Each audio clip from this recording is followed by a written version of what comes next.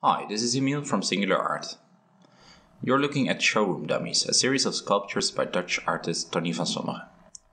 To create these works, Tonni buys touristy wooden figurines that were patiently gathering dust on the shelves of local thrift stores. These items were once bought as tokens of another culture or as a way to remember a significant journey. Now they stand side by side with other mass-produced touristy knickknacks. Tonni tries to revitalize these soulless expressions of local cultures by reconfiguring them drastically. He emphasizes their craft and looks for formal ways to achieve a cross-cultural rhyming of visual languages.